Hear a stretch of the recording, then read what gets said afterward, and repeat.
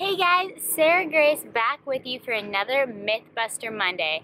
Sorry about being MIA last week, but I had a 30-page paper to write and then went home for the weekend to travel to be in a wedding of my best friend. So it was fun. You probably saw that. You saw my paper writing and coffee at 8 o'clock at night, and you saw the wedding festivities if you're following me on Snapchat and Instagram. If not, they're linked below.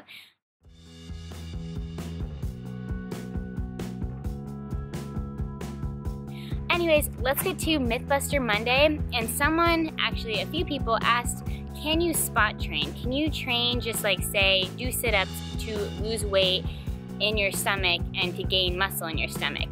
So let's get to that question right now.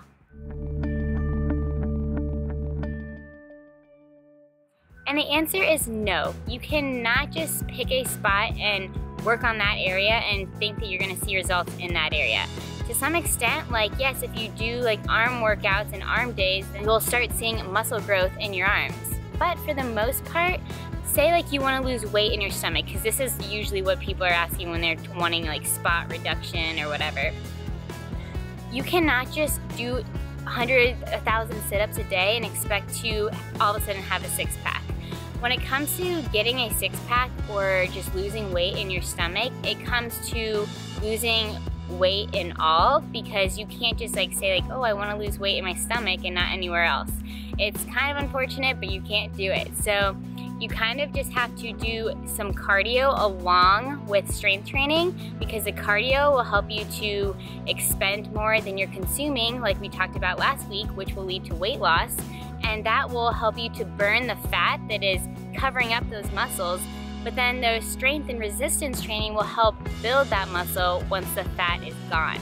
So in order to lose fat or to gain muscle, it's kind of a combination technique. You need to do some cardio and do endurance activity, and then also do some strength and resistance training. Don't just spend hours on the treadmill, but don't just spend hours in the weight room as well. It's kind of a combination of both if you want to lose fat and see that muscle.